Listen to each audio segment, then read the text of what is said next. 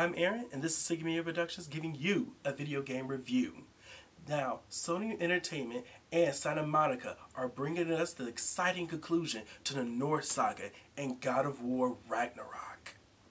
So, in God of War Ragnarok, we take place a few years after the events of the first game, in which we have followed the titular character of Kratos after his complete destruction of the Greek pantheon back in his homelands, and has somehow found a way to travel into the Norse world, where he has found a way of semblance of peace, and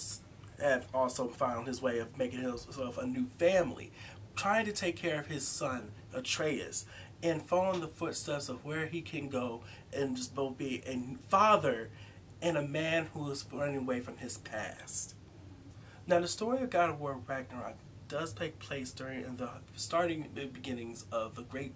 calamity of Ragnarok, which is supposed to happen, the great Norse apocalypse, heralded in with a great winter that has covered all of Midgard. Atreus and Kratos are now in their deeps of trying to train and deal with the conclusions of answers and mysteries that has been left over from the past journey, where they have taken the ashes of their beloved Fae to the highest point of all the realms, what had turned out to be Jotunheim, the mystical land of the giants, and where also Atreus has found out his origins, which lies within the giants themselves and the name of the mythical figure known as Loki. Now, Kratos has always been a challenging and far deep character in most video game series out there today, where he first began his journey as an angry god of war, bent on trying to gain revenge over those who have treated him wrong, specifically within the gods of his own world and all the events that has traumatized him, from having to slaughter his first original family and all the betrayals that have laid up towards that in general. But now, within the Norse pantheon of God of War and God of War Ragnarok, Kratos has found some semblance of trying to find ways to deal with that bloody past, as he has become a father, and this has profoundly changed him completely, where he is no longer trying to feed off of that anger, and as well as trying to be a true figure of interest for his son Atreus. Christopher Judge has brought new depth of Kratos in his performance. I absolutely am truly proud of what I was able to see and play through in his journey. I can't praise enough. This is something that I also imagine to be Oscar worthy.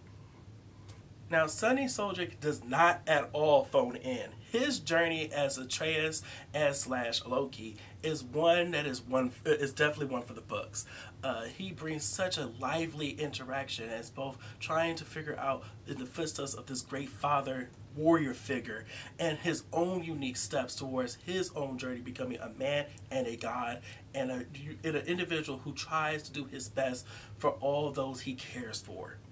Now, also following in both Kratos' and Atreus' journey, we are following the journey of other unique characters, such as the goddess Freya, who was once an ally to both these two in the past game, but due to the death of her son Balder, has become an antagonistic force that threatens both of their lives and their journey as we go into Ragnarok itself. This performance is brought to life beautifully by the talented Danielle Bessitti, and is something that is just truly magical and heartwarming to see. Now, talking about two characters has been in the backgrounds of both in the video game and the minds of all the players before. The figure of Thor and Odin are two forces that are brought into this game in unique and interesting angles. Ryan Hurst brings such a unique aspect to the God of Thunder in this particular adaptation. It has unique angles that has unique twists within his journey in this particular entry itself. This particular version of Thor is not one that you usually typically see. Forget the versions that you saw in Marvel's adaptation or video game or other video games or movies, this particular rendition of Thor is actually pretty close towards the source material, where he's an individual that is a true take force of nature, and very much an individual who has their own unique struggles trying to deal with the deaths of his son from the past game due to Kratos and Atreus' way of dealing with the other Norse pantheon, as well as his unique relationship with his father Odin, who is played outstandingly by Richard Schiff.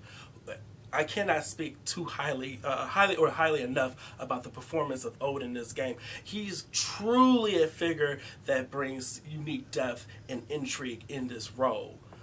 This is definitely not a character who you would think would necessarily fit as well as he does in the version of God of War, but it outstandingly does. Now, in God of War Ragnarok, the elements that are following within the gameplay itself happens to be that of the over-the-shoulder camera system of hack and slashing and an open-world expansion of level design that allows players to go backwards and forwards throughout the expansion of the story elements and the side missions that are a plethora throughout this title. Now, the gameplay of God of War Ragnarok focuses itself around the elemental weapons of the Leviathan Axe, the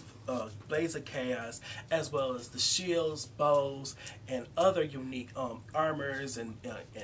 upgradable attunements that surrounds both Kratos and Atreus, as well as the other unique features throughout their journey in this game. Basically, those particular tools or instruments are, of course, upgradable due to the unique aspects of what you might find within the world itself, as well as the customization of attacks and unique armaments that goes within particular slots, and an upgradable tree that both Kratos shares with not only Atreus, but any other playable characters throughout this entry that are done through the unique dwarves of Brock and Sindri, as well as those individuals they've encountered throughout the journey on this game in this title. Within this God of War Ragnarok, gameplay is expanded not only by unique elements that are entry in this particular title alone, as well as other unique weapons or armor systems, but also the unique angle of being able to play with characters such as Atreus himself in certain levels of design, so it adds a unique feature of not as much as the powerful elements that you get with playing with Kratos' father, but the unique transformative angles and quick sharpshooting angles that Atreus brings in this game. Platforming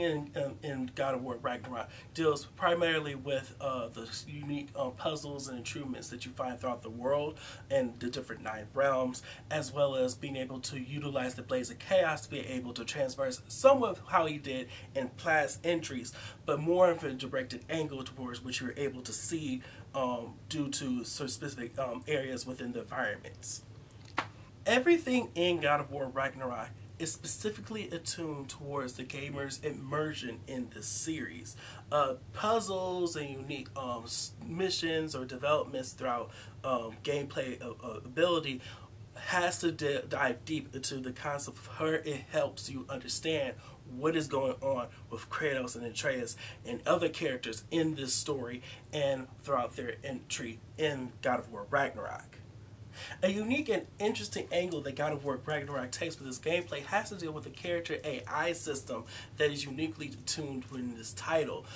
Characters such as Brock, Sindri, Atreus, or Freya, or other characters that might come within this journey actually have expanded content and a greater role of availability in both gameplay and story. Some of the most challenging aspects of God of War Ragnarok has to do with the expansion on the enemy system in this title. Certain characters utilize elemental aspects such as Bifrost that adds unique, dangerous element of being able to explode on contact due to how much or how little you might have engaged with both Atreus or Kratos has accumulated in the battle itself.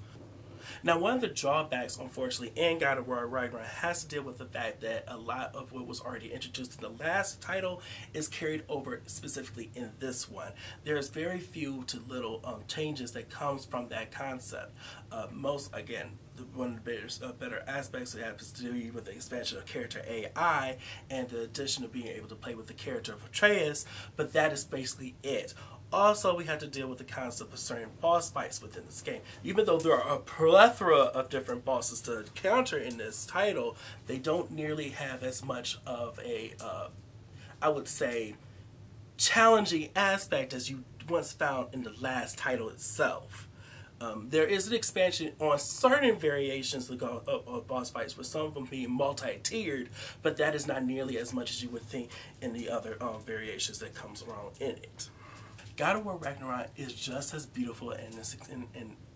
breathtaking as it was in the last title itself. The expansion of the world and the story that revolves around in it is one that truly sucks in the player themselves. Being able to actually experience the beauty, wonders, and horrors that it attributes to all 9 realms is something that is outstanding and a joy to experience. I found myself especially being taken back by the beauties that surround and interesting aspects that surround the realms of Svartalfheim or Nidavellir, as well as that of Vanaheim. Especially Vanaheim, specifically from the aspects of being able to transverse the concepts of night and day, thanks to certain plot points that you'll find out towards a little later into the game's play itself. Unfortunately, one of the aspects that actually do keep God of War Ragnarok from reaching those greater heights as it should have outstandingly found itself in being comes with the form of the concept of Ragnarok itself. Yes, this is the exciting conclusion to the Norse series, but much of what you would think would be the main focus of the concept of the War of Ragnarok in God of War unfortunately takes a back seat towards the personal character developments that happens with Kratos, Atreus, and certain other unique individual characters in this title. It doesn't necessarily feel as grand as it is, or at least could have been, when you're dealing with a concept that happens to be the climatic apocalypse that's supposed to affect all 9 realms. Thankfully, God of War Ragnarok is a very long title, and even after playing the main story itself, there is a great multitude of different and unique missions and aspects to find within in-game content, where it deals to either unique bosses or enemy types that you get to find and encounter, or just unique story elements that are trickled here and there throughout both Kratos and the rest of his party's members' journey in Ragnarok. Bear McCreary also, like he did in the last game, adds unique depth and intrigue with his composing of the music that goes in God of War Ragnarok. I absolutely love listening to his music as I went throughout this journey, and I find myself usually taking more than enough of these of the story and the soundtrack back home with me, both in this game and out of it. I also have to give my heartwarming thanks to Cory Barlog. His direction in this game and his predecessor is outstanding, and it definitely revitalizes the story of God of War, and I can't wait to see where it goes from now. In general, I found myself yet again impressed with God of War Ragnarok and have to give it an amazing. It's not as epic as it possibly could have been if it had worked on those story elements of the war itself and certain other unique tweaks that could have been highlighted from its last entry, but this is still an amazing game that everybody in the world needs to take on. But here you go. That's my review for God of War Ragnarok. As always, please like, share, and subscribe. And hit that bell down there at the bottom for notifications. We want to hear from you and give you more and more content. As always, I'm Aaron, and this is Sony Interactive Productions. See you later.